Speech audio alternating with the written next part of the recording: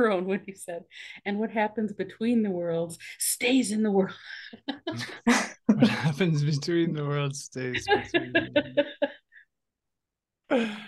Oh well. Thank you. Thank you. It's like Vegas. It's a lot like Vegas between the worlds. That's yeah, yeah, yeah. Well, welcome everybody. Welcome, welcome. Thank you for coming. Thank you for validating our choice to get together and do this. Um, I think you know all of us, but we'll just go through it again for the sake of the recording. I'm Maria. I do a daily astroblog on cosmic reflections and radical astrology pages. River Culver is River of Stars, is his astro business. He's astrologer. Astrology. River of Stars Astrology. River of Stars Astrology. Yeah, we will give shameless plugs in the chat for our websites and businesses, I promise. Uh, Verone Bright, Verone Oracle is your business.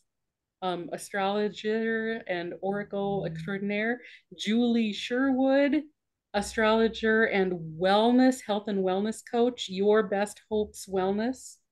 And Michael Hartigan, also known as Uma Stellar, and oneskyastrology. I think I got them all. So this is hello everyone. Hello, hello. Yeah, hello, hello. Thanks for being here. Thank you for coming. Yes, yes. And I'm going to jump in real quick just to say for people, I posted the Zoom link on the Facebook page. So if any of you all are friends with people on the Facebook page saying, where is it? Then just let them know, come to the Zoom link. So. Yay. Good.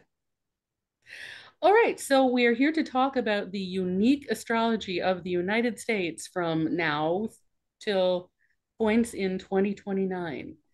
And since we're starting now, we should probably talk about now, because now is a pretty interesting day in the stars. It's the full moon in Aquarius, conjunct Saturn, conjunct Fomalhaut. So there's Maria, I'm sorry to interrupt you, but for anyone listening who isn't aware, we all practice a form of sidereal astrology. So this is going to be different than the more mainstream tropical astrology in the West. This is astrology configured to the stars, and in particular, we use the sizes of the actual constellations to measure the zodiac. So sorry to interrupt. No, that's important. Great ad. Yeah, it's kind of important. Yeah. It's called either true sidereal astrology or true constellational astrology, 13 sign astrology. There are some names for it, but the most important part to remember is that true means true to the sky. You could look at a chart and it will match what you see if you look up, right? That's the goal. And the other goal is to not necessarily make the constellations all equal size, because they're not in the sky. Certain constellations are smaller, certain constellations are bigger. And so that is the type of astrology that we use, 13 sign, because we also count the sign of Ophiuchus, because it does meet the criteria of crossing the ecliptic. So is that a good enough brief discussion? I would go a little further, because we're talking about transits and the way that sidereal astrologists deal with transits is to account for precessions. So we'll be talking about here. I just briefly share my screen, and we'll be talking about the Pluto return is happening in 2024. So that's a little different even than tropical and mainstream. So it affects transits too, because these transits are adjusted for precession and the transits are accounted for sidereally as well. So yeah, I think that's important. Thank you, River. Yeah, and I'm going to throw another little tidbit in there too. And Maria and I have talked a bit about this, is there is some discussion about where do we measure the edges of each constellation without beating, you know, something down to the ground right now. One of the ways I've come to reconcile myself to the idea that there are different ways we measure this. What we're trying to do is put a human language and a construction around something that is naturally in the sky in a way we can have a conversation about it, have some sort of point of relativity. So that creates a little bit of ongoing discussion amongst those of us who do this work about where the boundary of this is, where the boundary of that is. And it's totally understandable that people are going to have different points of view and approaches because of however you measure that. We're trying to measure something that's an energetic statement in the sky, if you will. That's how I see it. So I just want to put that out there too, because I know that's come up in conversation. Yeah, trying to essentially, yeah, trying to essentially put something that is 3D into a 2D piece of paper that you can read. So Right. there will be differences when we go with that, but the most important thing to remember is that it's not tropical. And you probably figured that out when I said full moon in Aquarius, because tropical has it in Pisces. Right? So yeah. No. But and it's literally, as far as you look in the sky, if you look at the stars of Aquarius, that is where the moon is. Yeah. Yeah. It is literally in the constellation of Aquarius. So yeah. Right. In fact, why don't I share that screen? Why don't I go ahead and just share the chart for today's, as we speak, almost full moon. Can everybody see that? It's starting to populate. Okay. There you go. Bingo. And here we are. So this is essentially what our chart looks like that most of us. Now, again, not all 5 of us have a chart that looks exactly like this. But essentially, this is what we have. I use different colors than some. So if you look to where the moon is on the left, moon is right next to Saturn. It conjoined Saturn, it perfected a conjunction this morning. Now it's moved a little bit beyond that, but not too far. So we can still say that this full moon is conjunct Saturn. Anybody want to chime in on what that means for us right now, guys? It's good for being serious. And with Aquarius, it's good for insight, good for looking forward. So I think it's a pretty appropriately timed meeting.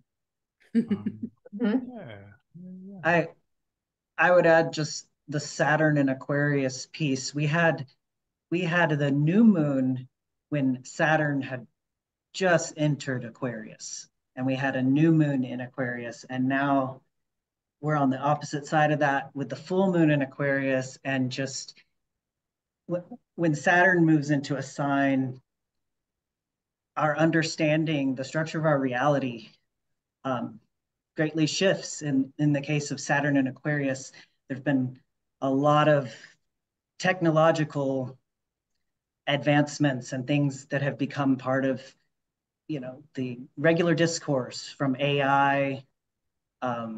That's a big one, but to all kind of things. And I think the technological piece and just like the shifting of our paradigm and shifting of our world with Saturn and Aquarius is really being illuminated at this full moon, this super moon, which is also very close to the Earth. So it's very powerful in my opinion. Just like the tides, you know, get really huge with like a super moon. I used to live right on the water of the ocean, and the tides would just be huge. I mean, the tides in our body, as we're made of water, I feel moved from this moon. Yeah. Well, and that sun, you know, being in Leo, it's definitely illuminating for us. How are we going to look at the way we express ourselves in this new paradigm, if you will, this new AI structure, this new technological platform? And you're seeing a lot of shifting in different social media aspects. And I'm not going to get into all the details of that, but the gist is You know, we had a rename of Twitter. We've had, you know, different constructs that have come up in the way people interact on social media. So, you know, and it's coming from a personal self-expression need, Sun Leo, to be seen out there in that world. And so I think this full moon is really going to emphasize that for us. Mm-hmm. Yeah, I think I'm definitely please. feeling like the moon and Saturn, and maybe I can even echo back into the like technological AI piece, is that for me, Aquarius has a lot to do with the fountain of life and these like life-giving waters, and even tapping us into the immortality piece of like this ever-flowing fountain. And Saturn has so much to do with limits and our mortality. So I've been in between this, like, I'm a mortal being and I'm a limitless soul. And even to tie it back into like the Saturn retrograde in Aquarius with AI, I think there's this idea that we could live forever through technological advancements, or our consciousness could be uploaded onto some type of disk or drive. So I think there's both of this like organic and artificial ways to tap into maybe life and death that I was experiencing with this full moon Saturn Aquarius energy, which is like pretty interesting. Yeah. And it's interesting that this is the point from which we're sort of starting our discussion, right? And starting to measure, okay, 2024 is starting to get real right now. It all started this year when Pluto went square the nodes. So there's a couple of things about 2023 that's really setting up 2024 and beyond. And one, as you said, was Saturn entering Aquarius. That was big. And I'm not sure that everybody caught how big that was, but it's big. It's a big deal. The second is Pluto squaring the nodes. It's been that way for a while. It perfected in late July, and now they're separating a little bit, but it's still a pretty strong square. You know, we're still feeling it. And we'll go into exactly what that means on the ground a little bit later. But one, Saturn in Aquarius, two, Pluto square the node. And third is Eris has conjoined the north nodes. That's happened right now. So those are three things that are like, welcome to 2024. Maria, and that's such a good point to make, because I think because astrology is like charts and graphs and screens and paper, I think we forget that like it's a living experience. It's to be experienced. We're experiencing it through our body, through our thoughts, through our interactions. And astrology isn't an isolated event. I'll probably say this every time I talk on one of these roundtables. It's not an isolated event. It's a continuation. Every transit is preparing you for the next transit, for the next transit. So these, like what Maria said, Saturn entering Aquarius, Pluto square the nodes, and Eris North Node is giving us the knowledge, the information, the understanding for us to go into more transits that will have this kind of similar flavor. So yeah, here we go. It's getting real. Yeah, I'd just like to tag on to that if I could. That I think as the moon entered Aquarius, so yesterday and through most of today, Uranus, the ruler, was stationed, which has really amped up the anxiety and the electricity and the weirdness just yesterday and today.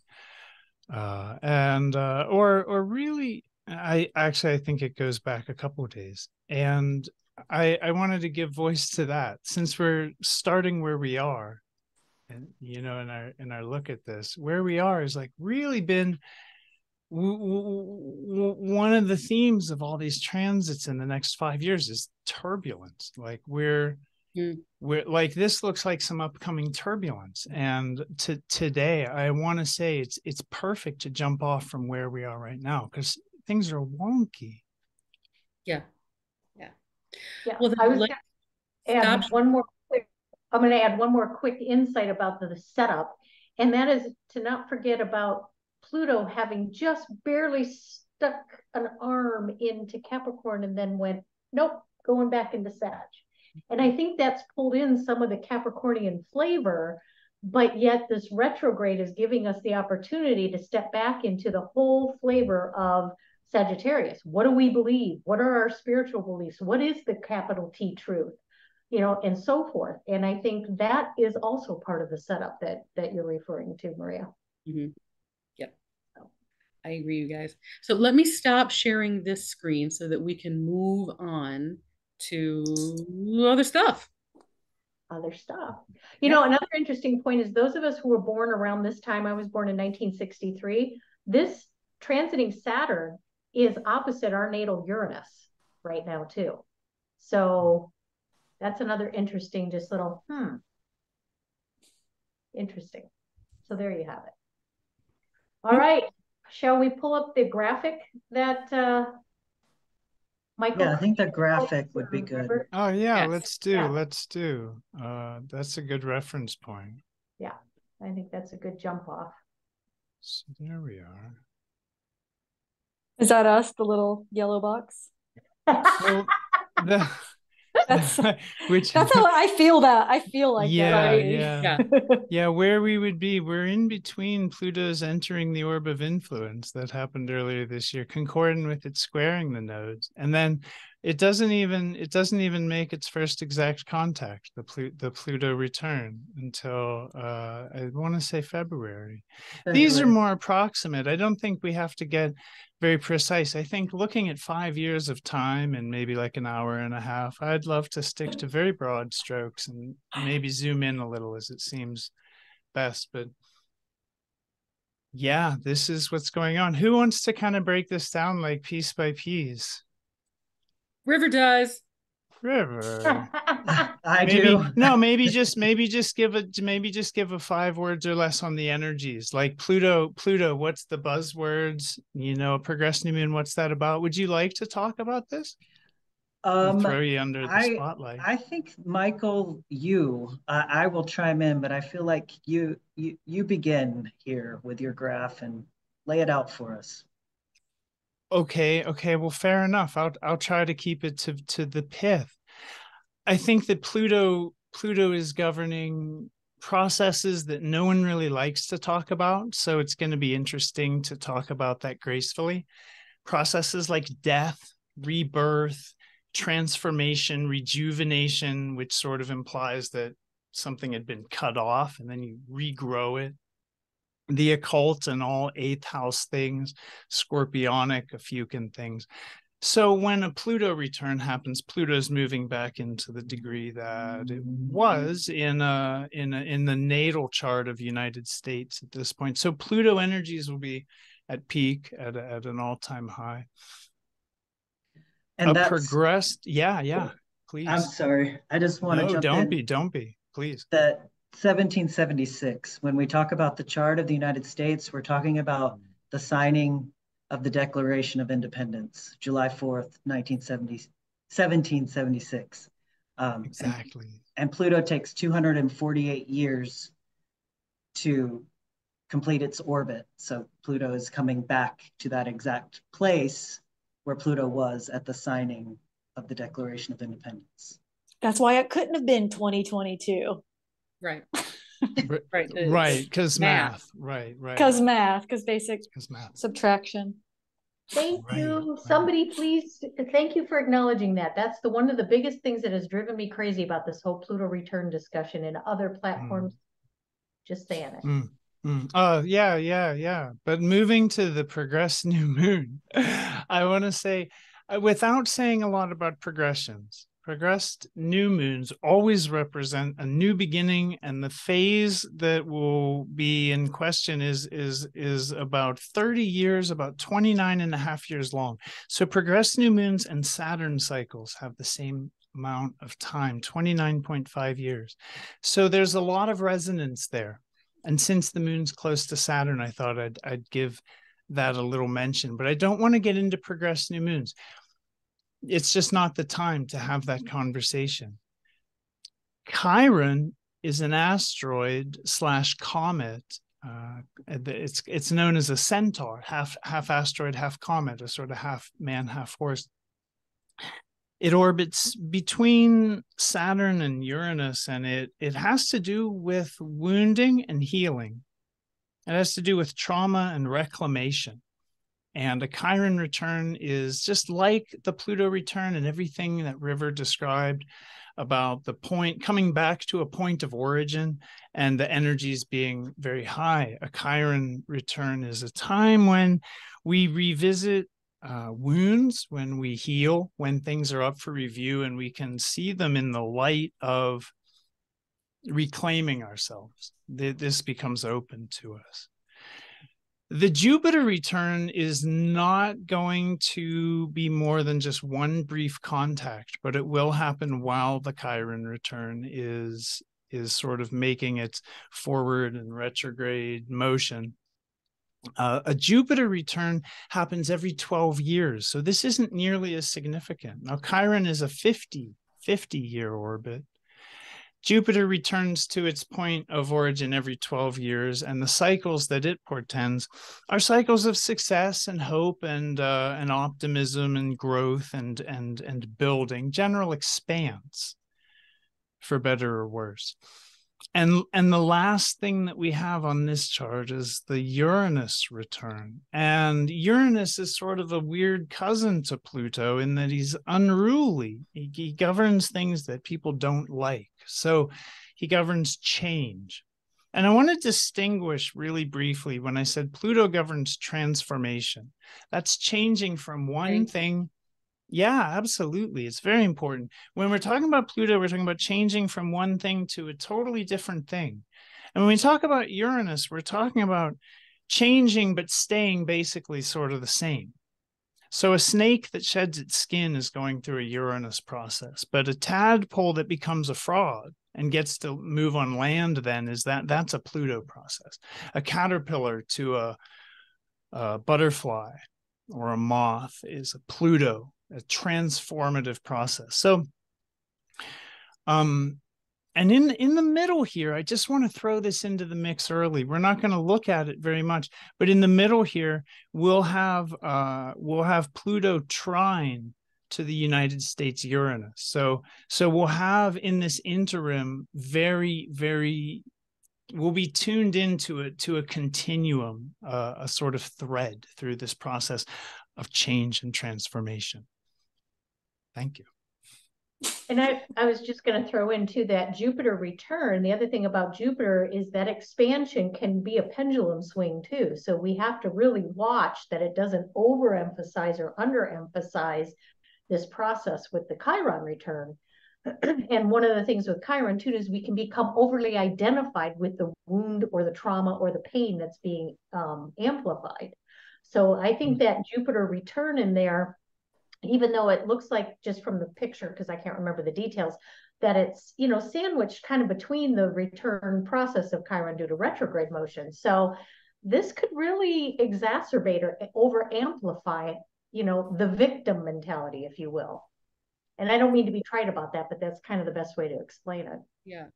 It could also, I mean, from the over-under perspective, it could also add the extra that you need to move beyond some of that. And I think that when we're pairing that with the Chiron return, it's the danger, as Julie said, is that it gets it swings a little too much to the poor me, I'm the victim.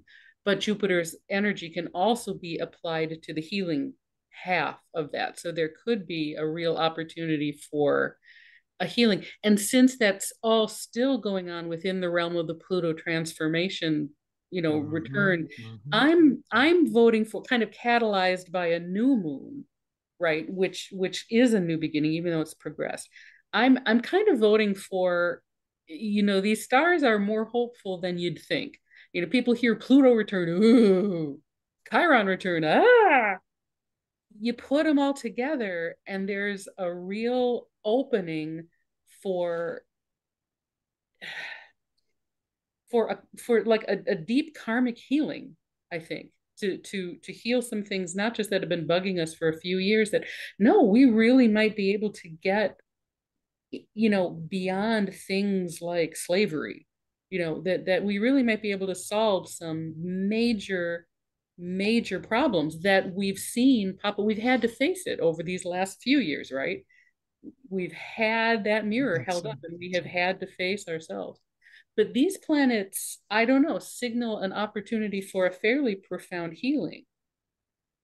Yeah. I think that's a best case scenario. And I think you're right. I think a best case scenario would be to start a new cycle on a really kind of honest foot about the wounds we've caused and the wounds we've endured. That's a best case. Yeah. That'd be a best case scenario, that as a nation we turn a foot, we United States citizens, and do that. Yeah.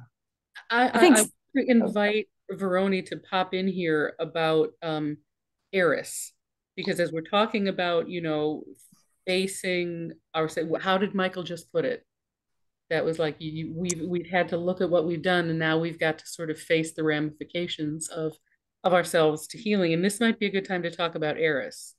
Well, I was going to say, and maybe I could segue into Eris too, is that I just want to bring into our awareness, each single one of us are in different places in ourselves, in our personal awareness and our collective awareness, within our wounds, traumas. Like, we're all different. And so, like, a Pluto transformation and unearthing, I see Pluto as like you're digging the soil, you are digging down deep, something that was buried. I mean, we literally, I'm going to say this probably in everyone too, we're literally standing on the bones of the people that were stewards of this land after Europeans came over and committed mass genocide. That did not stop. We're not done with that. It's not over. It's still happening. To me, that's one of the biggest parts of the Pluto return here in the United States, in the North Americas, is that we have to realize like where this land came from. And to me, in order for all of us to be in the land of the free, we can't be standing on like the graves of the ones that we stole from. So that to me is a huge thing.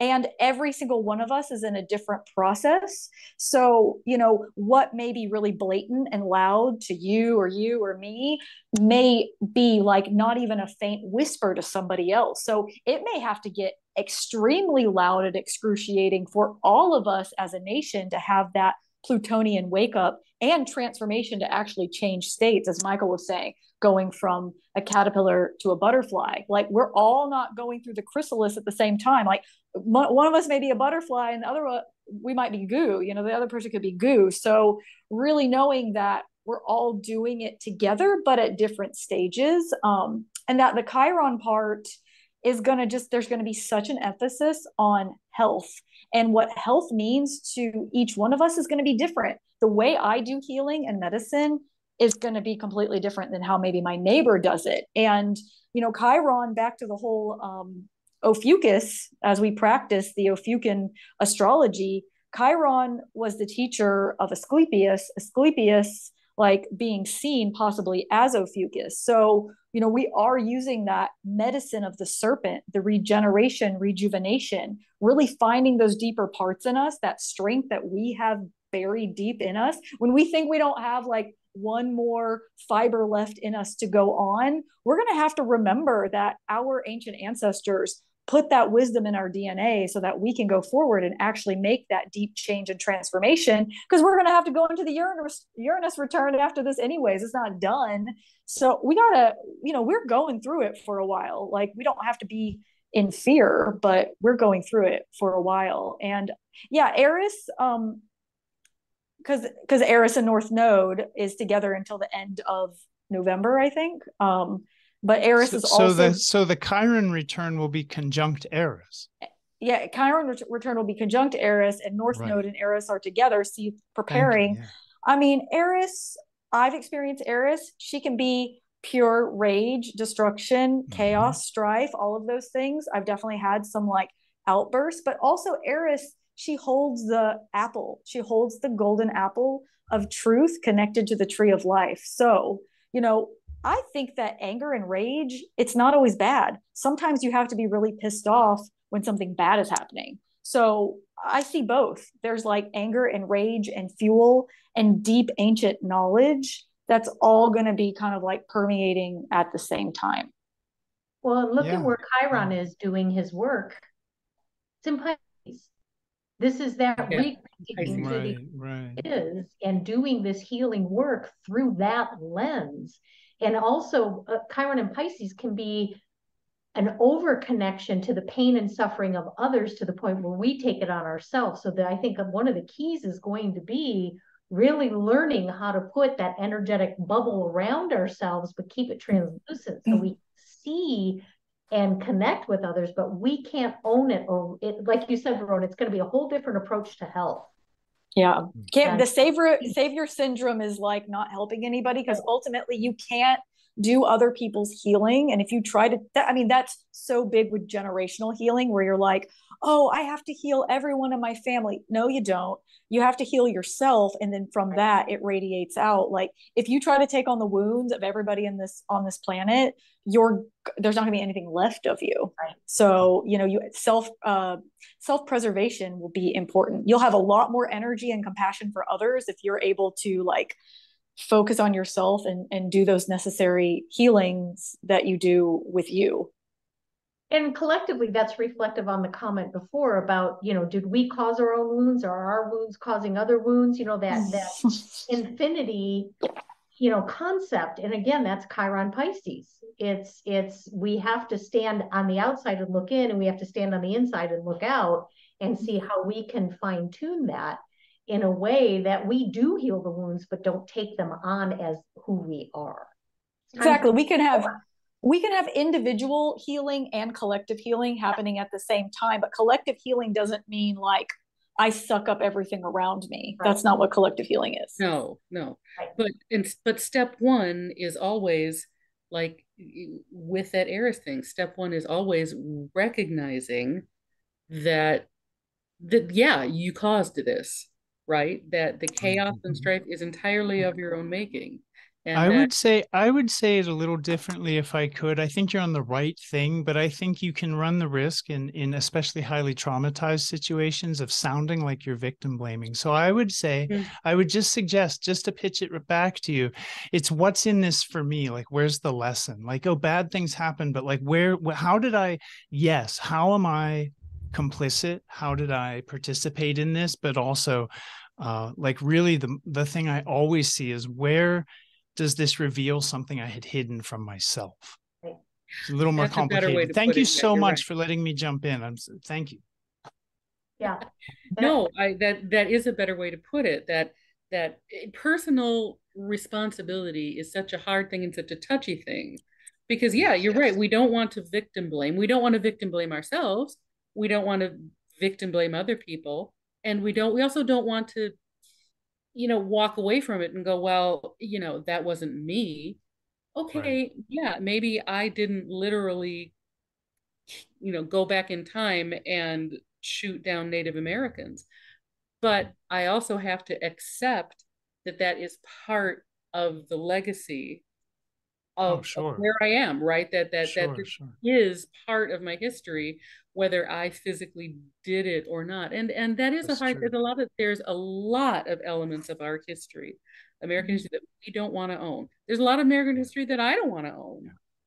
No, I mean, we might not have done it, but a lot of our ancestors did. And we are the living, breathing, present day ancestor. And Pluto is power. And power is taking on responsibility. You cannot be in your power and not take on like self-awareness and your own personal responsibility. Otherwise, you're just letting somebody else take power from you. And so, what are we doing as we move forward? Are we going to look at this and be real? Or are we going to be like, no, it's not my fault. I didn't do it. If all of us do that, if everyone does that in all their bloodlines, like nothing changes and nothing heals. If no one wants to take responsibility, then like nothing changes. So we kind of all have to take responsibility together in order to change the present and the future. And this is our go round as a country where this return is happening. So this is our first initiation into experiencing what Pluto return really means for us as a country. Mm-hmm. So that's, people, I think, sometimes forget 248 years is an awfully long time, but yet it's a small snapshot of time historically. Sorry, Michael, I didn't mean to step over you, but I was just thinking about that. Oh, no, not at all, not at all. That's a really great point. I was wanting to say that the oh, it's lost. Let's move on. It's okay. It truly Well, is. River, River, I'd love you to talk about Indus since we've been talking about this. Can you jump in? Yeah. Yes, well, I mean, I've said this in other situations, but it always bears repeating, and there are new people here. When you look at the actual star alignments of Pluto, and where as Pluto is returning upon itself from that 1776 date, so Pluto is aligned right now to the alpha star of Indus, the Indian, which represents the Native American, also Asian, from Asia, the indigenous people of Asia. So that's when this constellation was created. So Pluto right now, aligned with Indus. We've just had a very horrific event happen in Maui that I think very much reflects some of this and this conversation about indigenous people and and the founding of this country on their land.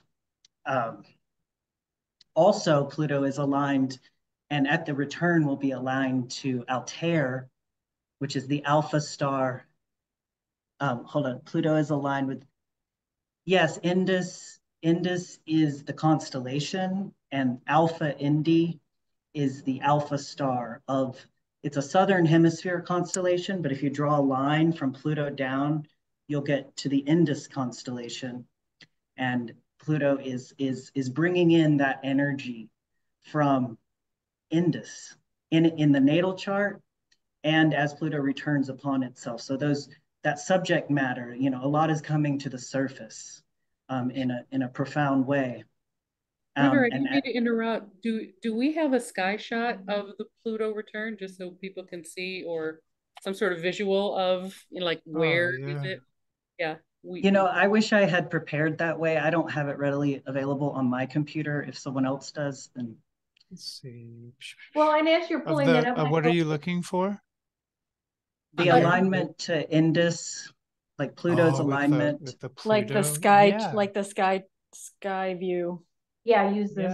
Yeah. Well, let me just get in with the natal chart, and we'll look at it from there, because it'll be the same, and we don't have to jump through any hoops. There Give you me go. one moment. Please keep talking. As you're pulling that up, I think one of the things, and this could be interesting, especially with the newly discovered constellational effect here, is what happened historically with other countries or nations or cultures or whatever structural word you want to put around it that have already experienced their Pluto return. What can we as a country learn from those instances too? As I was thinking about the fact that this is our first time. So I don't know, just because we're a young country. Exactly. Yes. Exactly. Yeah, that's a good point. And yeah, there it is. That's a good image. Yeah, there's Indus, that star. You can see Indus below the symbol of Pluto. That's Alpha Indus.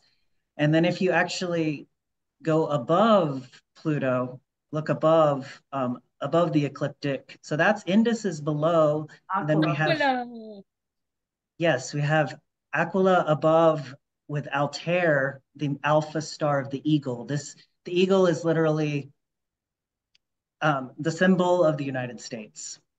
And the symbol of freedom is a big concept that I do think is very present here at the Pluto return. The eagle is also sacred to Native Americans. But Pluto is bringing in, above you have the eagle and below you have Indus. And so both of these subjects, these are very present at this Pluto return. And I know, Verone, you're our resident serpent expert. Me? Yes. So remind me again, because I can't keep it all in my little Mercurian head, about Medusa and where that might play into any of this return energy. I just had the image of the snake because a news event came up today about the "Don't Tread on Me" flag. But what was really interesting is somebody made the connection to the fact that when Ben Franklin he wrote something, and I forget all the details, but the gist was that he did, in essence, a cartoon meme that chopped this serpent into 13 pieces, replicating the 13 different colonies, and said, if you chop the snake into 13 pieces, it will die. But we have to be united to survive. So that image came to my mind as River was talking about some of these other images, replication that replicate the spirit of the founding of this country. So I don't know how the serpent might play into that. And I know I'm putting you right on the spot, but Oh, I don't care. I can be put on the spot. Well, I mean, we're talking about 13 sign astrology. We're talking about Ophiuchus. I think the serpent is just such a huge part of this type of astrological practice. With Chiron, especially the Chiron return, Chiron being the teacher of Asclepius, Asclepius using Medusa's blood as medicine, like the poison that heals is the poison that kills. So I think that, the power of the serpent, the medicine of the serpent for me is regeneration, rejuvenation, shedding off parasites, really being able to tap into deeper knowledge, the Kundalini, even the breath. I think that serpent energy even goes into like breath work, and that back to the different type of medicine. Is it a different type of medicine, or is it the medicine that always once was that we have forgotten? I think when we're talking about serpentine energy, whether it's the Ouroboros eating its tail or like the infinity, the eight, is it old or is it new? Is it futuristic or is it ancient? Is this something that we're learning or is it something that we're remembering? And all of that, I think, is going to be coming forward with the Pluto return, Chiron return, Jupiter return into the Uranus return, because, as we're digging, like we're archaeologists of the earth and of ourself, of the past wisdom, I wouldn't be surprised if even like some ancient like statues or something surfaced during the Pluto return, something for us to remember that like maybe like we used to know a whole bunch. We think that knowledge is linear. We think in this linear time because we've been taught linear time. And I can assure you that linear time is like, I don't know. I'm not into linear time. And it's definitely not the only time. It's not like we're just progressing on this straight line. Look at all of the things from the past. Look at these like amazing things that were created, all these like carvings on the side of the mountains and these extravagant temples, things that the pyramids, like things that we can't even do now, to say that we didn't have the wisdom or we didn't have the medicine or we didn't have the knowledge is, I think we're going to start realizing that we actually know a lot more than we've been told through the whole brainwashing of our like school system. And when we're literally like put into the program really early in order, I mean, they're called programs for a reason, and so as we're moving away from it, as we're transforming, I think we're transforming into a more true version of ourselves. Now, if anyone's gone through a deep Pluto transit, you're going to know shit's not fun. Sometimes it can feel really, really intense, but also, would you rather stay naive to yourself? Would you rather sleep on yourself, or would you rather go through something a bit intense to remember your true power that comes from deep in your soul? And I really think, we're going to get tested. Like Michael said, sometimes you're tested to remember yourself. So yeah, I think, Medusa's not for everyone, but I do like the serpent medicine for the fact of just being able to regenerate yourself. Well, and there's that inherent in a return, isn't there too? The coming back around and the chance to remember at that point what was forgotten, and the right. chance It's inner. It reflects these outer things, reflect inner processes. Please go ahead. I thought maybe you were done. No, it's just, but when we talk about returns that way, and there's a serpentine shape in it too, that they say time and things isn't linear. returns, Right, and it's right. not just a flat circle either. There's No. Sacred time is the spiral. Sacred time. yes, The Maya will tell you this, that all the calendar keepers will tell you time is a spiral. And it doesn't have beginnings and endings the way we are trained to think about it. yeah, It's very true. But at the same time, I think when I look at all this, I think to myself that even though I as a person, I may feel a lack of, like, let's say, white guilt around genocide, but it's cultural. This is a reckoning that our nation will face. And I think in a sense, the phrase comes to mind, we may be through with the past.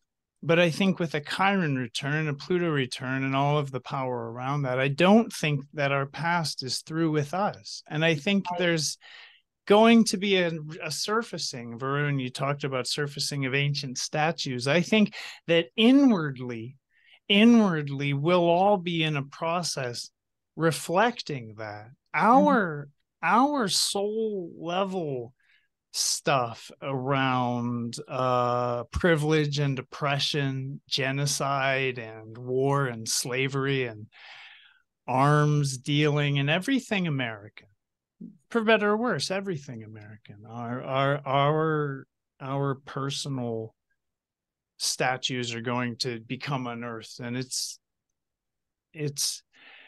it's a chance to heal. It's a chance to rejuvenate. That's regardless of the turns that the world takes, right? What we do as a nation on a personal level, this reflects an opportunity, right? To keep that spiral moving, to wrap up an old way and to take a new direction. It could be very beautiful, right? Regardless of what happens to the world. Well, So, Chiron thanks. Pisces. Yeah, I mean, it's really that Chiron and Pisces, that opportunity to connect and heal by connecting to the all that is and recognize we are all one in the Piscean perspective. That's all we have as a United States in Pisces is just Chiron. Like, if you want to lean into something, it's got to be that healing. Yep. At that level. And the other remarkable thing on this graphic that I'm looking at is after we go through this whole process of pure metamorphosis and transformation that the Pluto return brings us, then we go through the healing process and emphasized by Jupiter return. Look at that gap for us to integrate all of that before we move into the Uranus return, which will be in Taurus. And it's going to ask us, are we really authentically who we are meant to be? And what do we value in that, Taurus? Right. How do we experience that on the individual level?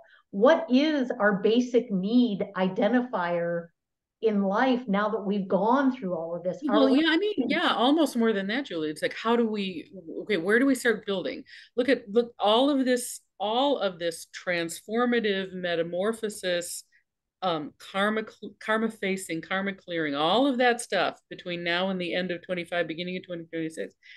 And then we have the pause, like, okay, and now pause. What? Yeah, the pause, right? The pause. And now the pause.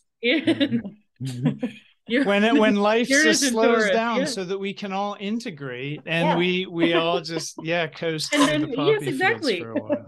And then we get Uranus and Taurus ask us, now what do we want to build, right? What do we want to start recreating from that? Uranus, 11th house Aquarius, community, the collective, humanity. Like you said, Maria, we're building this for much more than just us as an individual, but we have to go to our personal values in Taurus to understand what that looks like for the community as a whole. Yes. Right. And this is a very big return for the United States because Uranus is angular, and the prior returns have really hit the country very, very hard. Like, if you take it back 84 years, you find yourself in 1944. And the exactitude of the return was almost to D-Day, to the day. And if you take that back another 84 years, you get the Civil War. And I don't want to be Debbie Downer, but I want to say that Uranus is a little bit of like, Uranus doesn't really care about who has to die for its ideals. Uranus is an idealist and a radical in its purest form. And when you have a Uranus return, that energy is going to be at peak. So I'm not saying that I see war or that I think this is the, you know, the one. I know a lot of people are waiting, they're holding their breath for World War III, and I'm not part of that breathless experiment, but I wouldn't be surprised if I saw it. What I think is that the polarization of Pluto is going to likely bring those questions to mind. Yes. And it bring those to the conversation. Who are we? But I think it's going to be, I don't think there's going to be one answer under the influence of a Pluto return. I think there's likely to be polarization. And I think we're likely to see conversation. At best, it could be healing conversation with Chiron active. But the Uranus thing is there's just such, Uranus is so unafraid to throw matches in the forest. It is, I don't want to paint a rosy picture. So we have those two pieces, and I wanted to be a Debbie Downer and offer the other one. Well, it's important to know what this is, you know, to get a heads up of what this is all going to feel like or likely to feel like. Because, you know, we're talking about all high and mighty concepts here, but that's great. What's it going to feel like down in the dirt here? Yeah. And though, you know, I tend to be a little Pollyanna about these things and say that, okay, well, things are aligning to give us an opportunity for great healing. Yeah, that could also feel like every bone is being rebroken so that it can set properly. You know, it may not feel swell. Yeah. Well, and at the same time, I think it's very important to give a best case scenario. yeah. When you look at this, what's helpful to understand? Like, it isn't that the you know, that the maybe, and especially in Taurus, especially with Uranus on Aldebaran, I think there could be great destabilization around these times to the U.S. economy.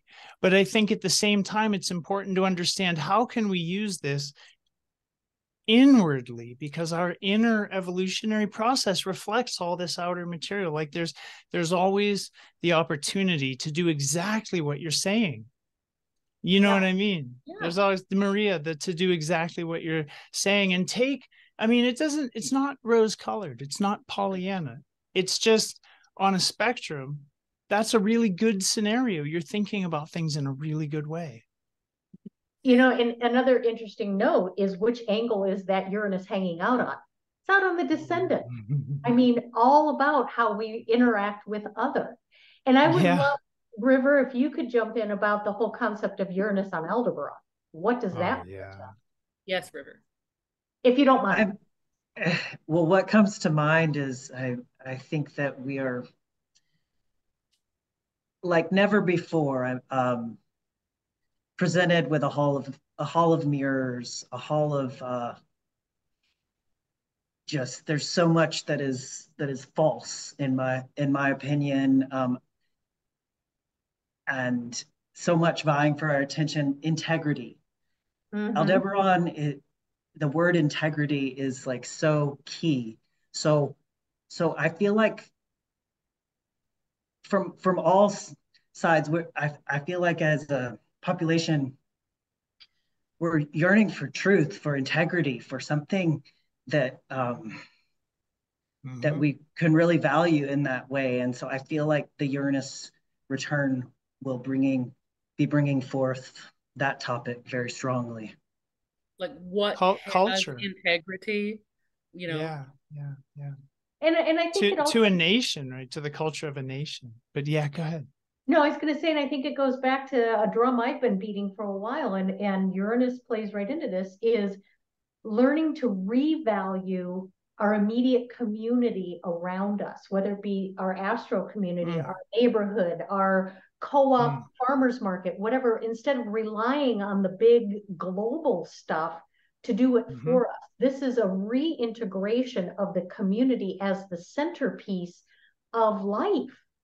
I mean, you go to all of these ancient cultures and even some of the other current cultures, the center heart of life is the community, not my house, your house, Joan's house, Jeff's house. It's the heart, the square of the plaza, the bonfire of the village, whatever it happens to be. I think that's part of what's going to drive some of this. We value what we value within our community collectively. Definitely. I mean, that's going to have to happen because right now we're all so reliant on big business and it just keeps growing and growing. And then there's the gap between like the extreme wealthy and the poor, you know, that just keeps getting bigger and bigger. And when we're losing our ability to commune and connect to the land, because I do believe that connecting to your local community also is like, where's our water source? Who's growing the food? Like, who's making the clothes? Like, we're really, and this ties back into even like the stewards, you know, the original stewards of this land. There was a connection to nature. You knew that like you could actually go talk to your ancestors through the trees. You need the water. You need clean. We need clean water. Period. We need clean air. There are certain things we have to have in order to just live. And I feel like those I'm watching change in front of us. Like, who drinks tap water? I don't, you know, and like there's chemicals and everything. Those are just real things that we have to wake up to, that there's a lot of poisons going on. It's not about scaring us. Like, you have to have harsh realizations in order to make real and lasting change. Because if you're like, no, it's not happening, if you're in denial, nothing's gonna change. You know, if you've got like an abuser in your family and everyone denies it, the abuser doesn't go away. The abuser teaches his kids, and the kids become the abuser, and so on and so forth. And so like we're in an abusive relationship with big business and, you know, the ones at the very tip top of the pyramid. And so that has to change. And, you know, I think Aldebaran is an awesome star to be used for this. I'm so glad it's aligning with Uranus, because like having that rebel energy of Uranus to say like, fuck you, like we're doing what we need to do. We're like here and we're not scared and we have integrity. Like that's kind of, that's unbreakable, you know? And so I think that that's going to be really important. Yeah. I agree, Vera. Oh, no, go River. No. Okay. So I just wanted to add, for anyone not aware of the star Aldebaran, it's one of 4 royal stars. They're named royal stars of Persia.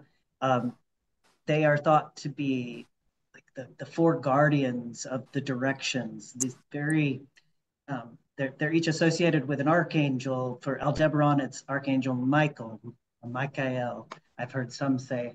But these are, you know, the guardians of the directions, the guardian of East. Very, very powerful.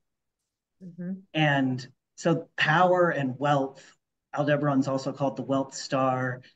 In Taurus, like we were talking about, the ways our financial systems inevitably are going to be changed, revolutionized in different ways. And I do think Aldebaran also can represent just great power in a similar way as we've been talking about Pluto.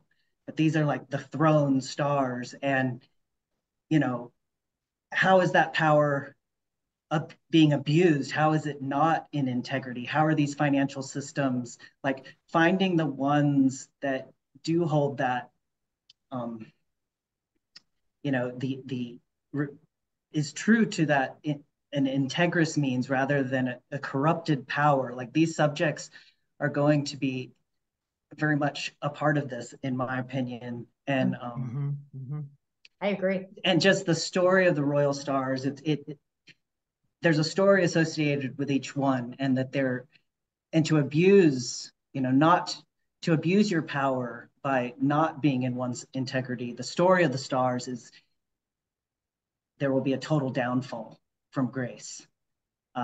So if these stories that we've carried through many years leading up to this point hold weight, that gives me hope. Yeah. You will fall from the throne. Yeah. Well, and again, I want to kind of leap in here and be like, I know that a lot of people have also said, oh yeah, you know, everything is going to be upheaved and it's going to be terrible and there's going to be everything from World War III to a complete financial collapse to um, earthquakes and volcanoes and all of that. And yes, because I do think that with Uranus in Taurus on Aldebaran, earth shaking events are going to happen. But I think it's important that people remember that these are never the stars are always they always have your back, right? It's not just wanton destruction, right? And the level of suffering can also be commensurate to the level of resistance. So Uranus always, always, always insists that we just go with it, right? Stuff is changing and you better just go with it because Uranus doesn't care if you're going with it or not. Like you say, your Uranus is going to is a rebel and it kind of, doesn't care who it kills along the way. And neither does Pluto. Pluto is also, transformation that is unavoidable. You can't bargain with it. You can't avoid it. And so when these two planets are having a return, the best thing that we can do is be as open and aware of what is going on. Because if we're like, no, climate change, no, everything's fine. My climate's not changing. Well, and it's interesting because it again goes right. I'm harping on good old Uranus and Taurus here as far as the community thing, and this goes back to the Debbie Downer, Pollyanna. Which side do we play? But I just had this image of, so like Florida going through this whole business with another hurricane. Okay, the hurricane's coming. You've got the roadmap, which is right on our screen right now. What can we do to prepare to understand what this hurricane is going to bring us, and at the same time engender ourselves to our community to do it together? We may have the roof blow off, but if I know it's going to hit my roof, I might go hang out with Maria and say, hey, I got no roof anymore. You got a roof? You got a roof? I got water. And it's just, and I'm trying to use a metaphor along those lines for us to understand, as all of us have said, it's coming. There's no question that it's coming. It's how do we prepare in a way that we can weather the storm, make the metamorphosis. You got to burn down the forest for the new growth. You just got to. It's coming. But yet we can continue to engender ourselves to our community. I see the barter system coming back, going back to Uranus and Taurus. Well, I see this, and maybe, maybe because Uranus is involved, which does have that Aquarius collective energy from it. Maybe it's just like, how do we prepare for it? All right, maybe the isolationist, every man for himself way is not the best way to deal with these things, or to prepare. To prepare in the term of prepper, right? I'm going to build a bunker and I'm going to hoard toilet paper and I'm going to do all of that stuff to make sure that I and only I survive. It's shifting from that's there's so much there. I just want to jump and tag onto that for a second. Yeah.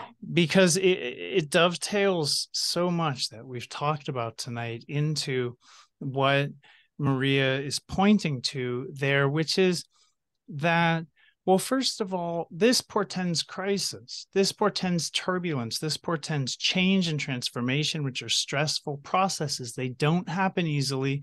They don't happen nicely. The feelings are going to get hurt. So that's one thing that is, we can look at this and say, yeah, that looks unruly. That looks kind of difficult. And so that's why we're here. We're looking at this to be forewarned and to have a sort of maybe a better strategy, a roadmap heading forward. Crisis either brings people together in community, or it tears them apart. It either builds them up or it tears them down. And I think, a best case scenario does look like reconciling ourselves with our role to the world and owning it in the light of integrity. And I think a worst case scenario looks like maybe the whole dollar just destabilizing and we get put on a numero or something similar to the euro, like a Canada, Mexico. The strength of that currency would at first be Canada's and Mexico's. We would be greatly diminished financially if that happened, but I do see it as a possibility, because that Uranus on Aldebaran is really looking out. Geez, I got so many windows open.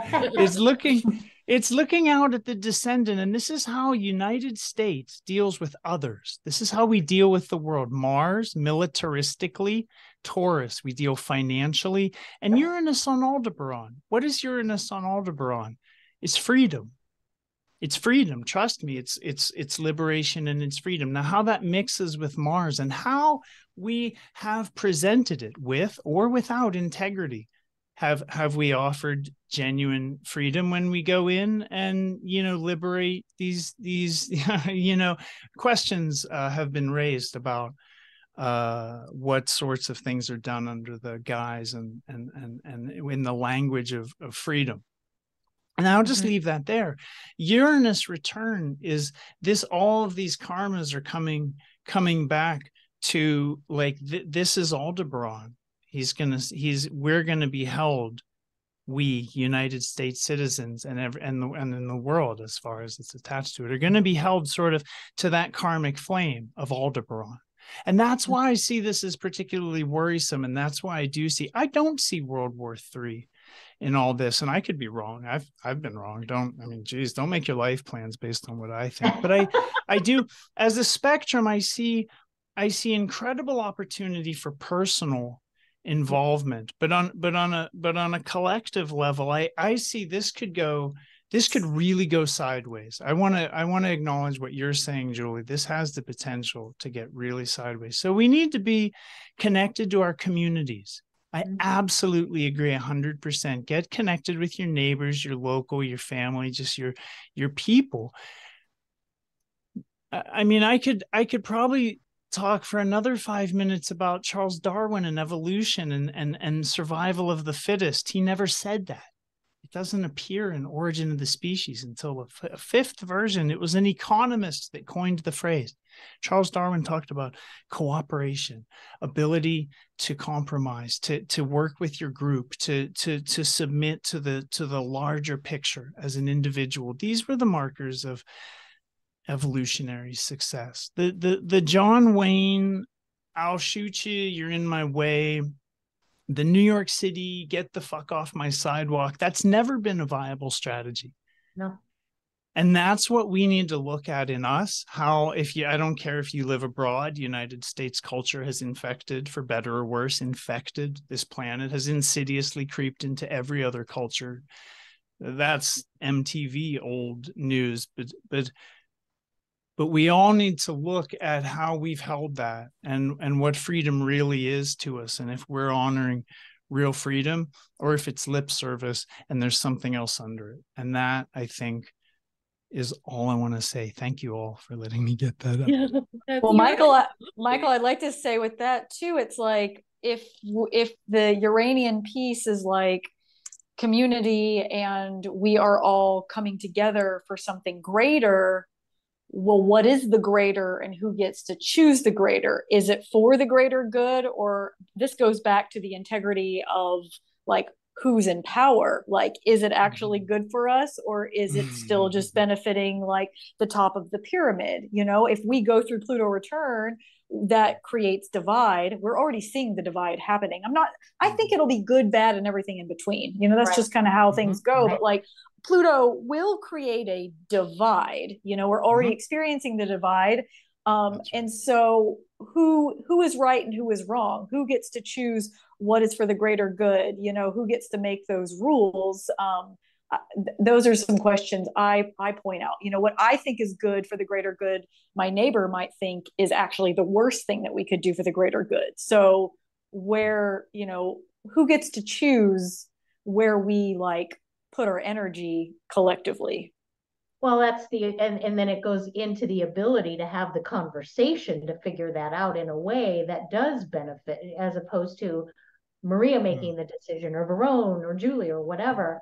And, and that's all about Uranus being the authentic self, right, dancing to your drum. Be free to be you, not what somebody else tells you you have to be. And I think there's the potential for a huge shift For us, and I always use this symphony metaphor, we all come into this world with tuned to a certain note. And we've been taught to play the note that somebody else tells us we should be playing. And we're in discordance. And then you can't have a harmonious symphony if everybody's playing what somebody else tells them they should be playing. So that goes to what you're asking, Verone. And I think the idea is if we all come to the table authentically as we are as an individual and value all of that in each other, value the garbage man as much as you value the CEO of a big Fortune 500 company. You know, again, I don't want to be trite to that, but this is how we're taught. We're taught to believe that this one has more value than this one. No, we all have the same value. We all need to sing the note we've been given for the symphony to take place. And I think that's going to be part of our divide and come back. That's the great potential, that it could bring us back from the divide. That's what I see as a best case. Absolutely. Thank you. I'm not going to go off on another one, but thank you. Well, I also want to point out here, guys, again, I'm going to be a little romantic about this, is that all of this that we're talking about, the freedom, the realization of the individual, the valuing of integrity, is all endemic in the creation of the United States. I mean, these are returns, right? This is exactly what was present at the inception of this nation. So even though we've collectively taken it to some pretty dark places, we've also taken it to some pretty light places. So these concepts are still there, and they're part of what this country was created for and about, to brew and to experiment with. So again, I at the risk of getting romantic, this country's a Gemini. I was going to say the Jupiter return is really going to play into that. I think it's going to allow us to see both sides. Yes, Gemini. See all of the information for what it really is. And, we've got, and that Jupiter return is going to be awfully close to the natal Venus too. Can we do this in a way where we are receptive and nurturing to one another? And Venus rules Taurus. Again, we're back to the value system, on the individual level, but we have to value each individual as well. It starts at home, kids. It starts at home. Value yourselves and let other people follow your example. Well, look where our North Node is, Cancer. Oh, yeah. Let's get back. I'm sorry. No, where is our North Node? It's here in the home. We are destined to create the home. It's foretold.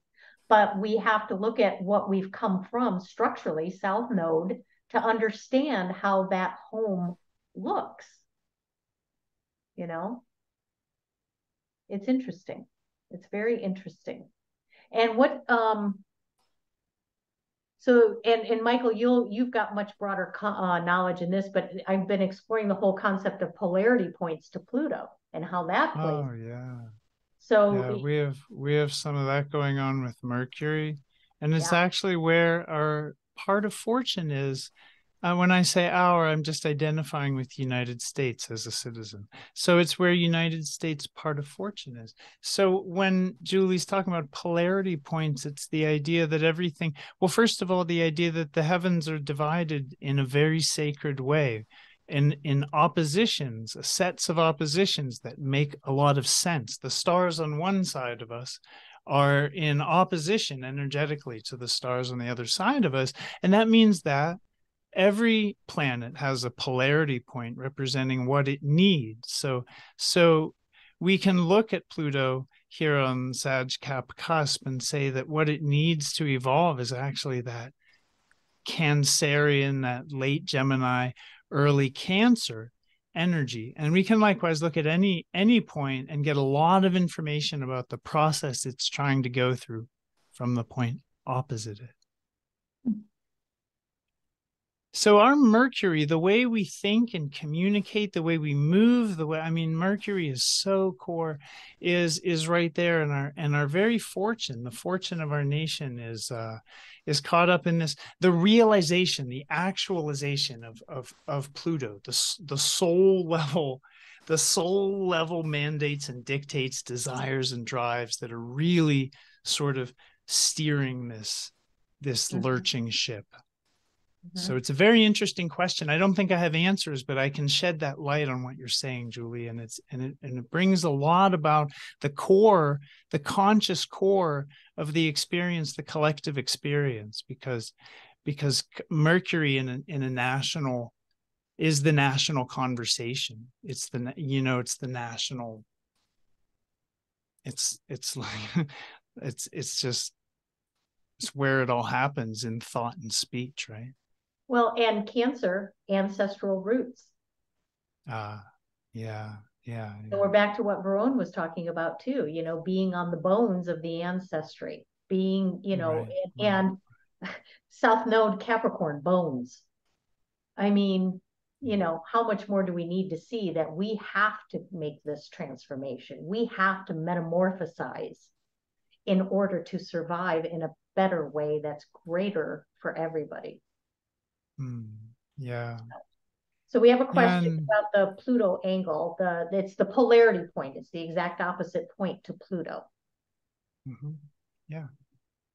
Which it's not pictured in this chart, but right beside the part of fortune, almost at the exact same, it's at the same degree. Only 4 arc minutes away is the vertex of the United States. And I just wanted to bring that up because the vertex and anti-vertex is an axis. And on the other side of this axis is Pluto.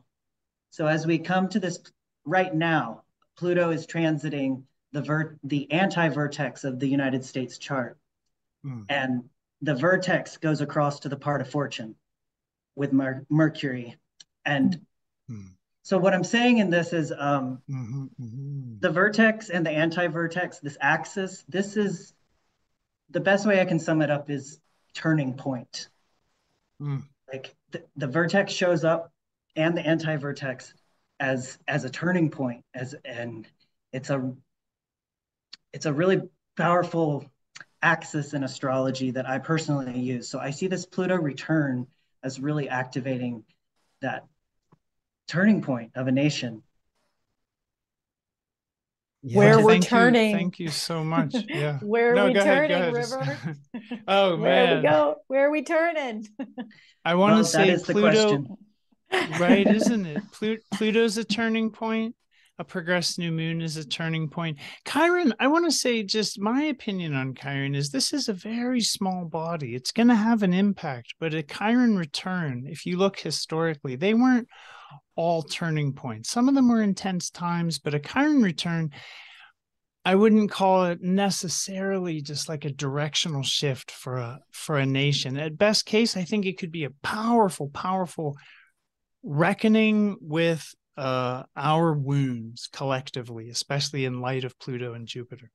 But Uranus return, also a major turning point. So the energy of this whole thing is in wrapping up, if time is a spiral and sacred time is a spiral, this is about bringing things to a close and going off in a new arc, a new trajectory. I think we'll have to see some expression, some flavor of that. So the vertex, anti-vertex activated in that way is really fascinating. Thank you so much for bringing that out, River. And it's interesting when the major returns finish, in essence, except for the last little bit of the Chiron return, 2025 numerologically is a 9, which means the end of cycles.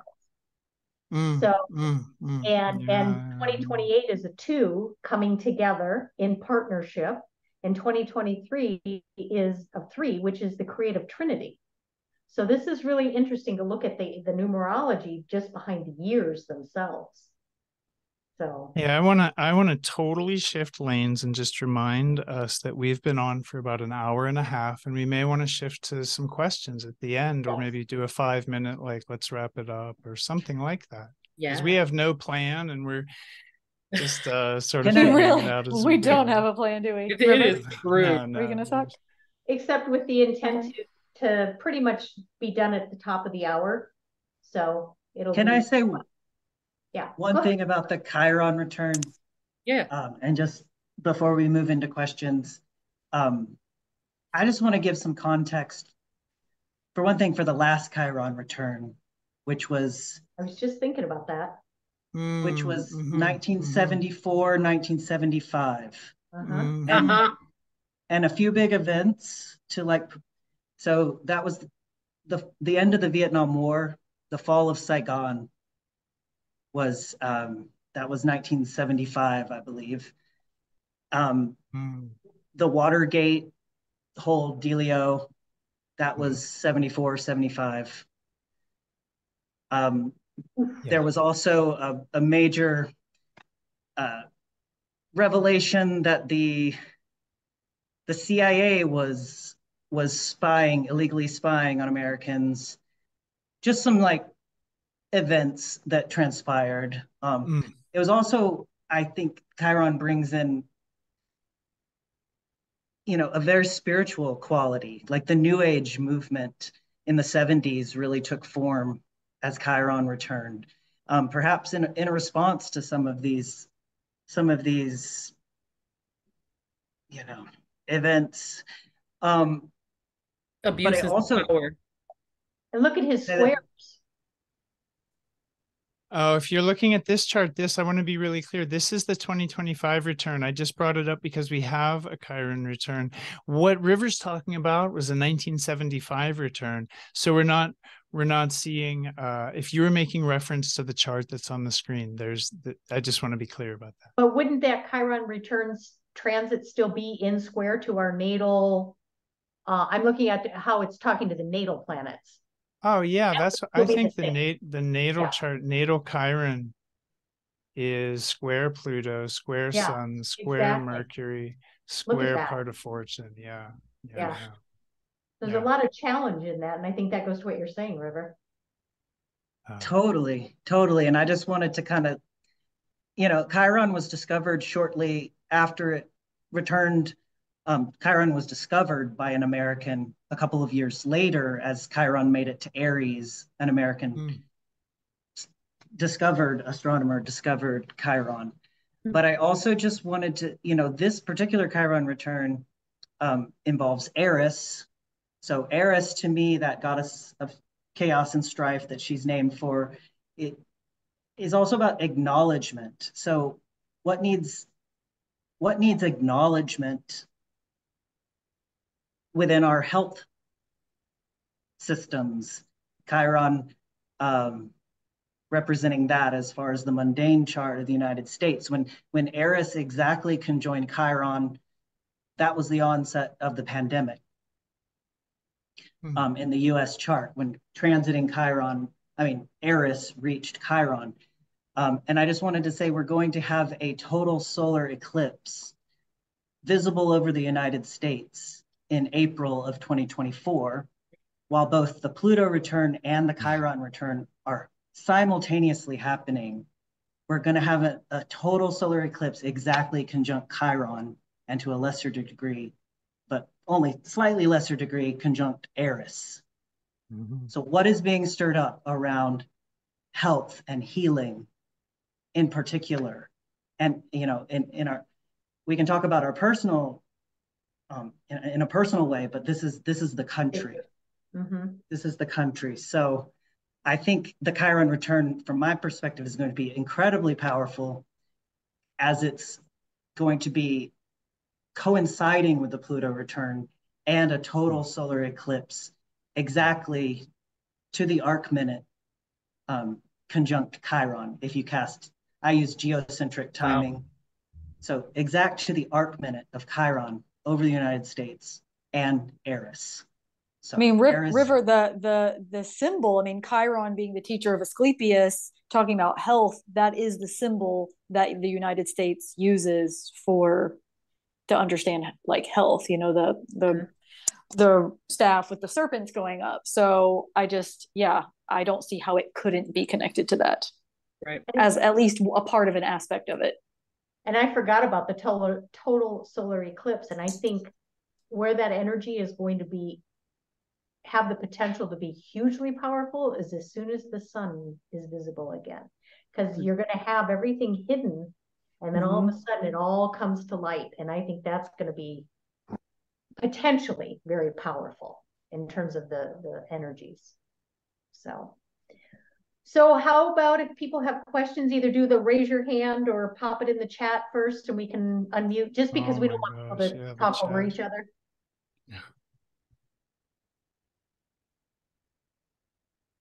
Oh, and back to what Maria said earlier, and I think one of the others of the group said the same thing too. You know, shameless plugs for the work we do.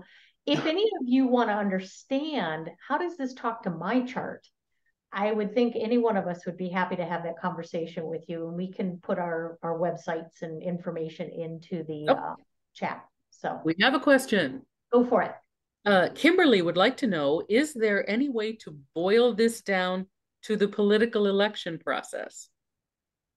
Oh boy. Well, the Pluto return hits. I'm trying to think of the precise timing of it, and I think that the third contact coincides with November. And then the Uranus return in 2028-29, the second Uranus contact in an election year. For those of you who aren't familiar with U.S. politics, 2024 and 2028 are presidential election years.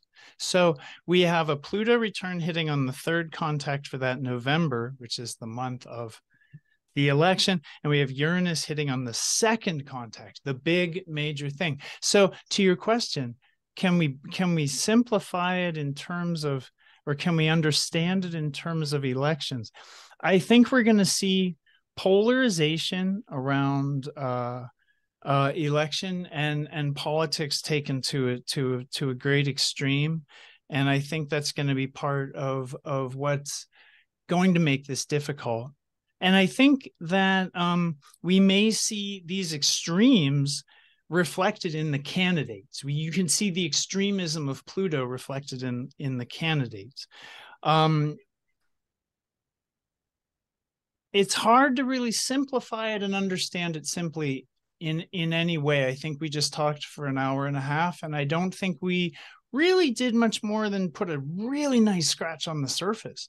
But that's all we were really trying to do, give people a basic map. I think it will confuse American politics. It will confuse and polarize and make very electric, very charged. I think you can count on that. I mean, my guides tell me over and over, things are going to get so confusing. The only place you're going to be able to turn is into your own soul. So you better get used to it now. You know, it's like, stop looking outside of yourself for the truth and the power. I think that when there are extremes, you can be confused on which way to look and which way to be guided. So I think all of those practices of like self-reflection, balancing your nervous system, having rest, staying hydrated, just basic tools to like care for yourself will be gold going into these transits, so that you're not swirled around into the chaos and like in the spin cycle of the washing machine. Yeah, I think like every day, every single day, be like, what can I do to care for myself? Because I think things can be quite confusing and polarizing and dividing. Yeah. And we'll need to balance. We'll need to balance in the face of extremes. Yeah. I think the Chiron piece, the spiritualism, especially in Pisces, but the Chiron return that we're all going through, and speaks to that a bit, and the focus, you know, the alleviation, the way through is through the soul, through the spirit. I think that will be a guiding force carrying us through. And I also want us to bring us back a little bit to the moment, right? That we're having this conversation right now for a reason, with the planets where they are as a reason. And one of the great features of the configurations we've got right now is an opportunity to kind of transcend fear or step out of old fears. And so when we talk about, what's going to happen with the election, the better question might be, who do I want to vote for? Right. And that's it. And not worrying about what somebody else is going to do, what's going to happen to this other person, what's going to happen. Just bring it back and be, okay, look, my voice, my opinion has power. How do I want to apply that? And that we can get from the astrology of right now and take that forward is as the opening into everything that's going to happen. We're getting the astrological help to get us into our power, as Verone said, right now. So keep that in mind when we're. And I think intuition plays into that too. And we do have another question about the progressed moon, so we'll go back to that in a sec.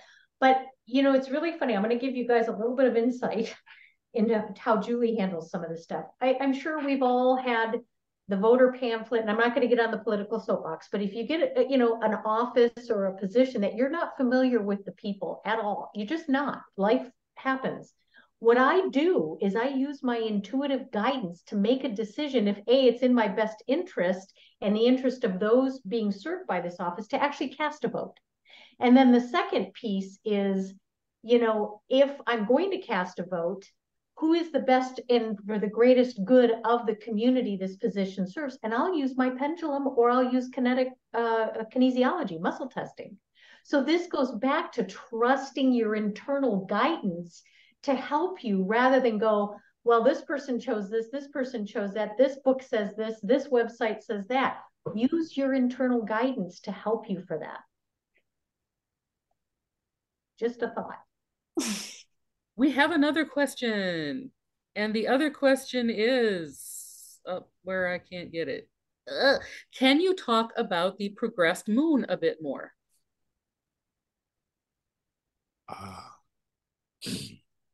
I guess we didn't say much about a progressed new moon, except that it lasts only 29 and a half years. So it's not it's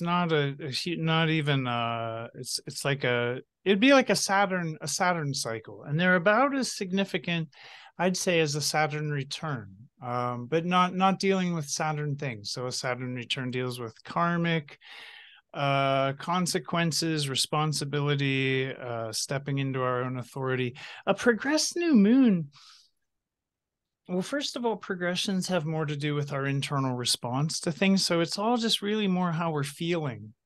And I don't know if I could speak with any great authority about how a progressed new moon is going to affect a nation. We're looking at the chart of a nation. But the way to conceptualize a progressed new moon is that a whole 30-year cycle of experience and evolution has just concluded. And if I could, I'll share my screen. This is going to be a little rough. I don't have this up, but I know that I do have it available. A progressed new moon. Do we have? No. And I did we'll find it. I did put the link to the 2-part series you and River did about that too. So. Oh, okay. Yeah. This progressed new moon is going to be in early Pisces. So in a way, we're going to be wrapping up cycles that have a lot to do with power in society. And we're going to be, I would say, the very rough strokes that I would paint of this picture would be a shift towards real meaning. What is really deeply meaningful? What's really spiritually meaningful? What's ultimately important, not just beyond power and social machinations and global politics. Because it's a question of the universe, a question of our relationship to God, or how we conceive this spirit, this creator, this goddess, this force. So I think that's a shift, an inward shift that's going to be happening because the last progressed new moon took place right on around Capricorn Aquarius cusp, and this one takes place in early Pisces. So we could expect to see a shift in the energies that's correlate with that. Mm-hmm. Mm-hmm. Does that help answer the question? And like I said, there's a 2-part video series that Michael and River did that's on the YouTube. So you can check that out if you want a little bit more insight. It's true. That was a great dialogue. We got two two parts dialogue there on the progressed new moon. So yeah. Yeah, there's a lot to say about it. And then of course we'll have a full moon in Virgo, where previous cycle the full moon was in Leo. So that's what we'll be building towards. Virgo topics of service and health and improvement. Notice where our natal Saturn is in Virgo, health structures. Yes, and that new moon is actually opposite the U.S. Neptune in Virgo, which is conjunct the mean. If you calculate the mean black moon Lilith, it's black moon Lilith and Neptune. So the new moon of the United States will be opposite the natal position of Neptune and black moon Lilith, which I see as a pretty deceptive potential force. On the other hand, the new moon will be trine the U.S. sun.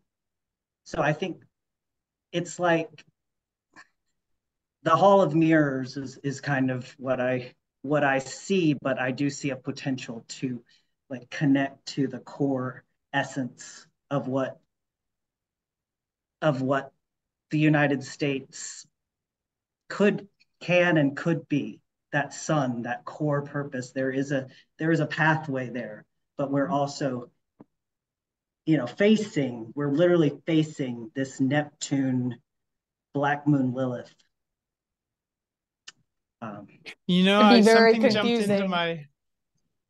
Something jumped into my mind. I just want to say it, and I'm sorry, Verone, we just took off at the same time. But I think for me, the Neptune opposite the progressed new moon, it brings to mind that the founding fathers and mothers of this country, United States, they had forsaken like old world, like church-based, like kingship and all the old the rulership. It was very rebellious actually against the crown, this act of 1776. And I think that the language they used when talking about God was not very Christian. It was very occult. They talked about nature's God. Nature's God. I love that. I love that more than maybe anything else about U.S. history. Is they were about nature's God. These people were a little bit more in touch with their animal side than I think we give them credit for. And I want to say too that Neptune opposite a new moon in Pisces, it will give great sensitivity and a lot of ability to have insight into these things, into these spiritual matters. And again, no matter what happens out there, no matter what happens to United States, these transits will reflect to a great extent an opportunity for us to go on an inward journey that reflects that. And Neptune ruling Pisces will just emphasize that. Quite so. It could be tough to ride that wave, but if you can get up on it, I think it could be like really beautiful, really inspiring, really spiritually like cleansing and liberating, right? Yeah, I think the progressed moon with Pisces opposite Neptune could potentially be super confusing. If you've ever had a Neptune transit, you could be like, what is the Neptune I mean, I'm in my Neptune square and I'm like, what is the Neptune square? It could be really confusing. And with Lilith there, it could have some potential for manipulation, but also like Michael's saying, Lilith is going to tap you into nature, the fact that we're animals too, those like primal qualities, the wildness. So I think that if you're willing to go there inside of yourself, you could unlock a lot of magical keys and codes that will allow you to kind of see through the cloud of illusion and delusion, or being able to connect to that larger part of the understanding of the soul, And so, I think, again, we're all going to do something different. I think that's something we have to realize too. Each one of us isn't going to be like, I'm going into my soul and I'm going to know everything. Some people literally don't want to know themselves. And we also have to know that that's just how it's going to be. Not everybody is going to like dive into their own depths. Not everyone's going to do that. Not everyone's going to like go into their animal part. Like not everyone's going to find their primal power. Not everyone's going to do that. And so, we're going to have like an oscillation in like a different kind of wave, or we'll do it at different times. So yeah, I think that will be an interesting addition to the everything else happening. And I was just thinking about the Neptune return. When that happened, what did that look like? And when was that? So that's 180, 186, 184 years? 65? Oh, sure. Okay. I think it's obviously I have no idea. No, but so let's see, we got to do some math here. I had just asked for this question like 2 weeks ago. Yeah, I believe it was during World War II. Yeah. Pearl Harbor, the bombing of Pearl Harbor was near this time. So, yeah, that was the Neptune return. We're at Neptune opposition. 1941. Yeah. Okay, so at that time we were near a Uranus return and a Neptune return. And that's interesting to understand, because if we look at a Uranus return as correlate with World War II and we stop there, it's really easy to be like, oh, it's all circling the drain. But we don't have a Neptune return. We won't have the same sorts of energies. There's no reason to expect that I can see. I just want to say that because I was the first one to give voice to it. Well, and remember that World War II was not we entered it, but we didn't begin it. And in fact, our role in World War II was actually fairly helpful in the history of wars of the U.S. We may have actually done some good in this one. So that one is not so bad. And as the resident Neptune lover here, I'm just gonna chime in for my girl. Neptune with Lilith, to me, and since there it is in the U.S. birth chart, right? If you've got like Black Moon Lilith conjunct Neptune, it really tells us that there's an ulterior motive behind the creation of the U.S. that I think that a moon opposition can maybe, I don't want to say shed light on, but give us a sense of. Right? Like, that's interesting. That's really interesting. Yeah, we get a sense that, okay, freedom and justice for all, those are really great words, fellas, but in practice, what did that mean? And where have we taken it now? And we hear things like, okay, well, we've got to save our democracy. All right, what's behind that? And that's where Neptune can really help us, is seeing what's behind stuff.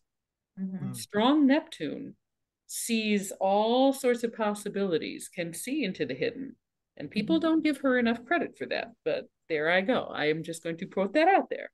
Well, Neptune Virgo and that timing also, I don't know why. Neptune Virgo, yes. Well, the idea of the Nuremberg trials in terms of a historical event at about that time where we were involved, to some degree, and it's talking about freedom of health. So just tucking that one out there for contemplation. Right. So, and that's come up quite a bit in the last couple of years. I know that a lot of people, and probably several people watching this and who will watch this, will notice that, well, you guys aren't making any hard predictions, to which I think we will say, no, we're not. That's a horrible habit. Don't do it, children. Don't make predictions. That's not the kind of astrology that we practice. And frankly, I don't think any of us think that's what astrology is for. I hope not. Well, there's free will. I mean, we can sit here and say, yep, this is exactly what's going to happen. It's portended in the stars. But wait a minute. There's these things called human beings in the middle of all this. So, you got to factor all of that in. And anybody who uses predictive astrology in a way that is harmful to people, I'm sorry, I'm going to put it out there. Shame on you. You know, that's not what this is about. You can talk about the expectations of the energies, the potentiality of the energies, what's happened in the past with these similar energies. How do you look at these things as an individual? But anybody who etches it in stone saying, by God, this is the way it's going to be, no. And even if something happens, we each are going to have our own experience of it. So like, you can't really even make a prediction, because like I could be having a totally different experience than Maria could be having. And so like, what is, you know, and like prediction it's just controlling the future a little bit too much. I mean, I think the best thing you can do is like know yourself, do like go for a walk, breathe with a tree, like take care of your body and nervous system, you know, like really let the transformation happen to transform into the most truest, most authentic version of who you are in a soul level. Honestly, I think that's because then if we're all doing that, the corrupt like power structures or the weird things going on or the abuses or the traumas, they don't really have anything to grasp onto, because we have changed as people individually and then collectively, you know. And so, but that, you know, that's no simple feat sometimes to know yourself. Well, and you know, Maria, living in Michigan, you'll understand this. Michigan is an area, I grew up there, and it's an area that has potentiality for tornadoes. And when they talk about tornado watches, it's the conditions are ripe for. The conditions may. So it's like that hurricane analogy I gave earlier. These conditions are ripe for it, but it doesn't mean that the cyclone is going to form exactly as we think it might. It doesn't necessarily mean that the hurricane's going to stay a hurricane. It might be a tropical storm too. You know, there's just so much that plays into it. And we as humans have a lot to do with that. Like you said, Verone, each of us are going to experience this in a different way. And then how we respond plays into what goes on too. So. Yeah, how can we be aware of our surroundings, but not necessarily like feed the fire of doom and gloom every single day? How can you become aware of like the atrocities that you're like, I will not stand for this, but not give all of your attention away to like, you know, that everything's going to turn out this like certain way that could be completely catastrophic, you know, because our energy is kind of the most priceless thing on this planet. And there's a lot of things trying to grab our attention. So, you know, you don't necessarily have to be in denial or turn a blind eye to things happening. However, like, how can we like hold down peace? How can we hold down like relaxation? We still have to rest. We can't run ourselves to the ground. If we do that, there's going to be nothing left. So, yeah, I think really caring for yourself on a daily level, for yourself, for your community is going to be important, because, you know, going through a storm is sometimes, you know, that can be a lot.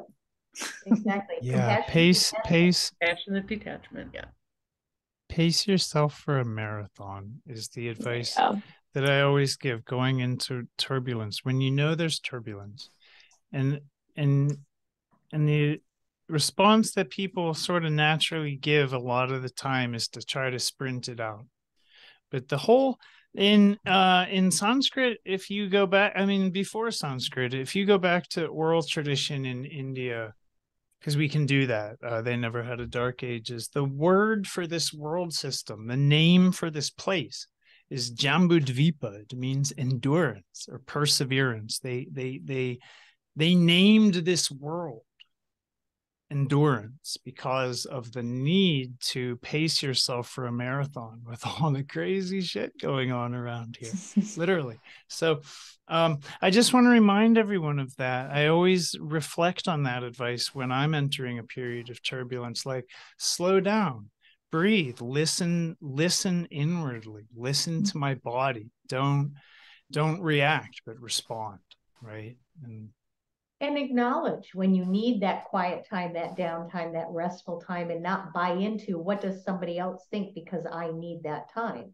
We've been so programmed into, oh my God, I got to go to work on my deathbed. You know, no, if you need rest, rest. If you need to stay home, stay home. If you need to hold space for your partner, hold space for your partner. There's no shame in it. And we've got to, that's one of the big transformational health structural changes I want to see. Stop the guilt process if you have to take care of yourself. Just do it.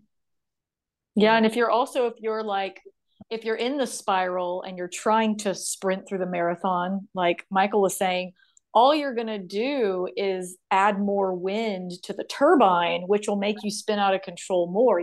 If you're like having an anxiety attack and you try to ask more questions or figure something out, like you're just going to spin more and more and more and get that further away from the center versus like, okay, I'm spinning out of control and I don't know the answer. I need to slow down. I need to pace myself. I need to find the center of the wheel. So then I can look around, not try to like add more fuel to the fire. I think that's something a lot of us do. It's like, if we're freaking out, it's like we ask more questions. We like create more wind, we create more turbulence. And that's really going to just confuse us more. And confusion is the last thing any of us need. We don't need more confusion.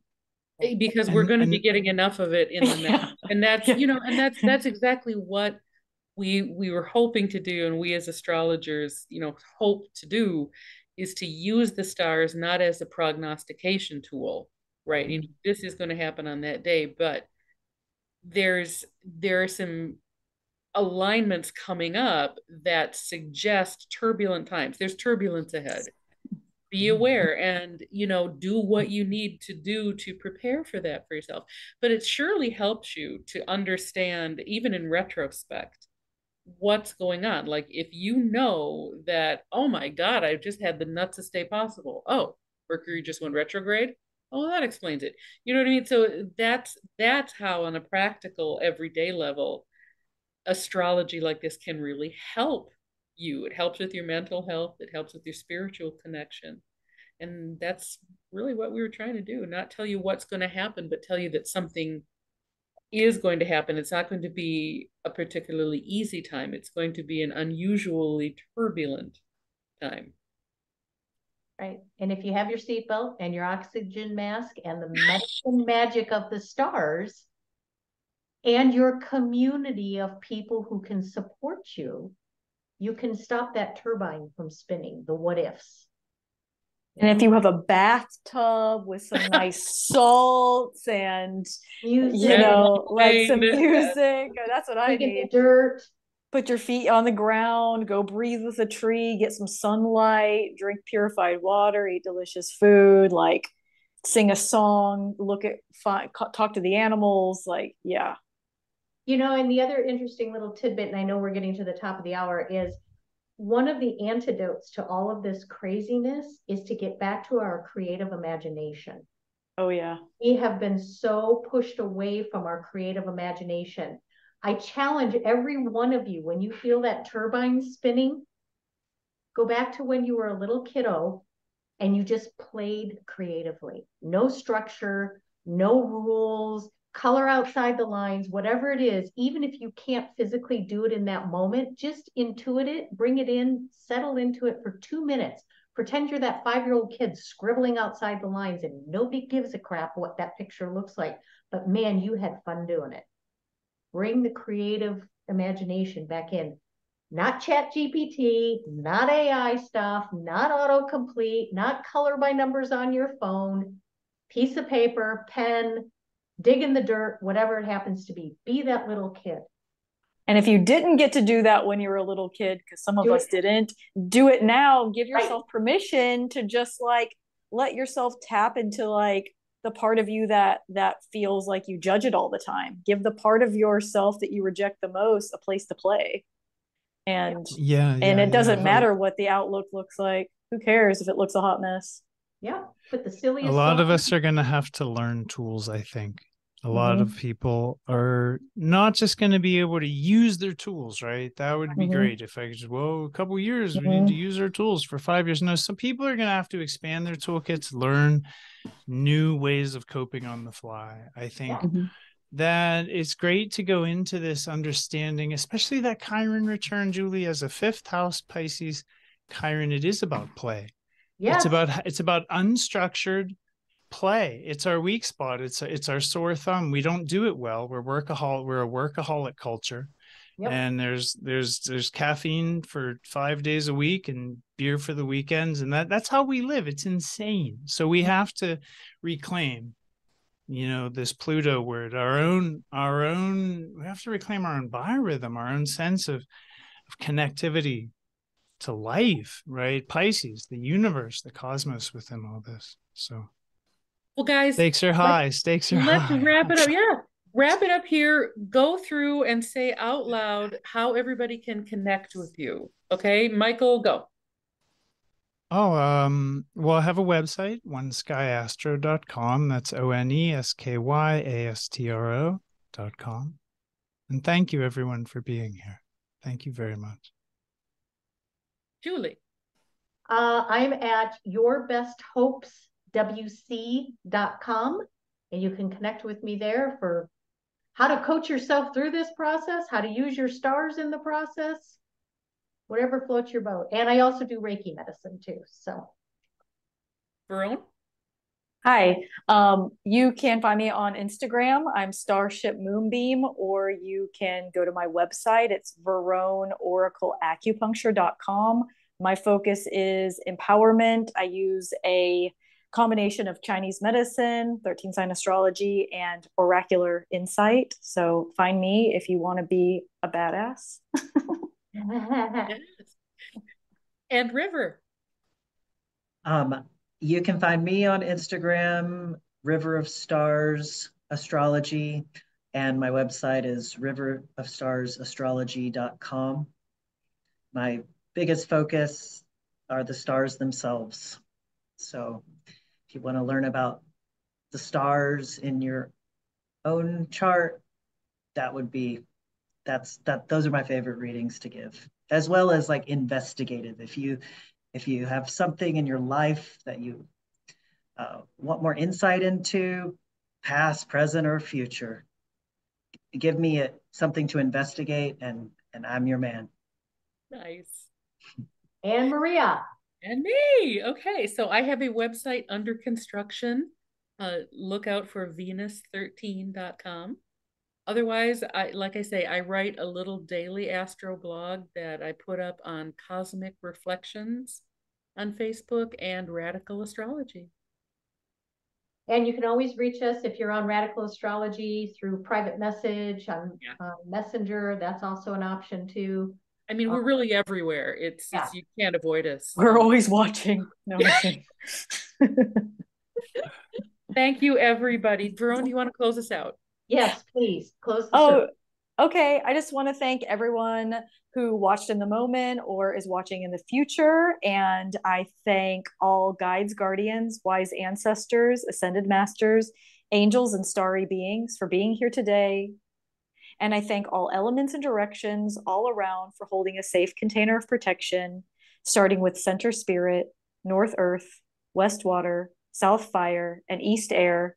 And the circle is open, but all of our hearts remain connected. And blessings to everybody. Love to everybody. Thank you for watching and listening to us talk. And see you next time.